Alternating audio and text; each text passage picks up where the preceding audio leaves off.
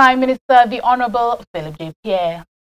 Minister for Tourism, Investments, Creative Industries, Culture and Information, Honorable Dr Ernest Hilaire, is pressing ahead with plans to ensure that all Saint Lucians can benefit from the tourism industry.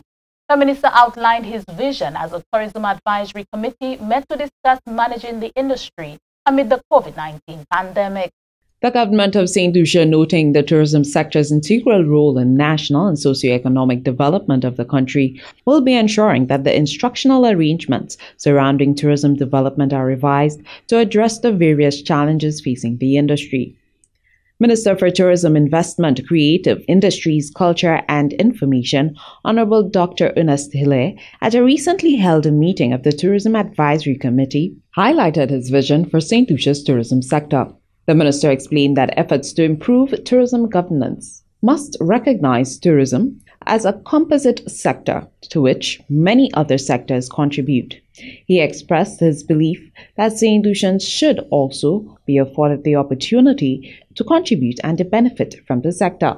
And if we can go back to saying to Saint Lucians, you are part of this. You add a room, you add 2 rooms, and you operate your own micro business. Everything in there, make it an authentic Saint Lucian experience. Let them go in the communities. Create the economic activity in the communities so people, visitors can go to the communities and enjoy it.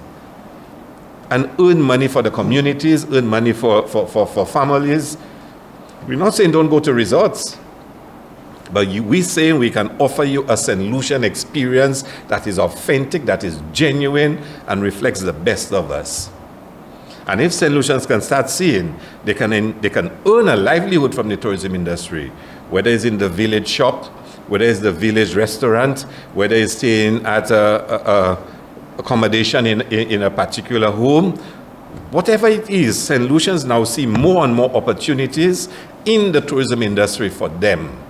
Dr. Hilaire stated that visitors should be getting a more indigenous Saint Lucian experience, even utilizing products made and sold in Saint Lucia, such as soap. The minister also asserted that Saint Lucia should play an integral role in all stages of the development of the sector. This would ensure a sense of ownership as it relates to the tourism sector, and as such, more Saint Lucians would be able to earn from the sector. We need to take a frank look at some of the developments we have coming up in Saint Lucia. I feel very uncomfortable that an investor would be coming to Saint Lucia and we have an understanding, an agreement that you would put $200 million resort, but then the designs are not done by Saint Lucians. No work involving the design and the drawings and the architectural work is done by Saint Lucians.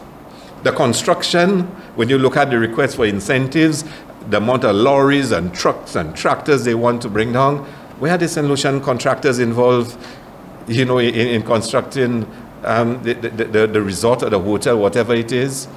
And you start wondering, shouldn't we start changing this and say to developers, if you're going to come to Saint Lucia, then surely you must use some of our architectural skills and talents that we have in this country. It cannot be just to put a stamp on drawings to send it to the DCA. Let us see Saint Lucians reflected in the designs and the drawings. And the construction, can we see more Saint Lucians involved in it? I'm not saying your construction manager should not be of your choosing wherever in the world they come from, but more Saint Lucian construction firms involved in building it. The Tourism Advisory Committee's meeting also provided an opportunity to review the sector's reopening strategy while deciding on the way forward amidst the COVID-19 pandemic. Chief Medical Officer Dr. Sharon Belma-George explained that the review encompasses protocols and measures put in place to facilitate the reopening of the sector, as well as what obtained in other sectors, noted breaches, current active cases on the island, and the risk associated with the reopening of the sector, to name a few. Now, a lot of times when we think of COVID, we tend to focus only on the challenges, but it has also given us quite a few opportunities to take a really intense look at the tourism industry and to redefine how things ought to operate, not just for COVID, but in a more sustainable way where we look at health and safety in relation to the sector. So a lot of our reviews, we're looking at sustainable measures, the challenges that we've faced, the risks that we note with the sector, because we've had an opportunity to look a lot closer at the industry, and also more importantly, making recommendations that are sustainable, not only for the COVID environment now, but longer term. So a lot of the recommendations, we look at how we minimize the risk that the tourism sector can provide.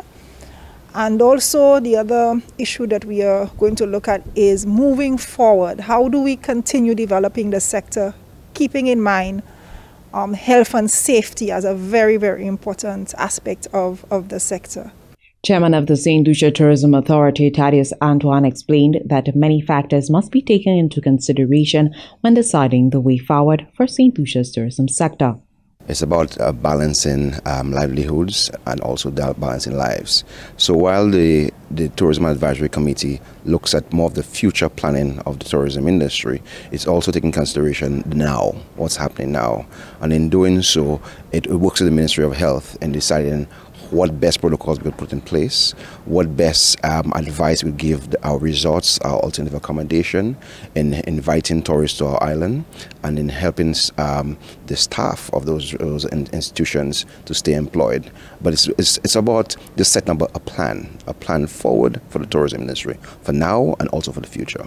The 17-member committee will also be revising several legislation so as to ensure all are able to benefit from incentives and other initiatives within the sector. From the Government Information Service, Hilmadi Mark reporting.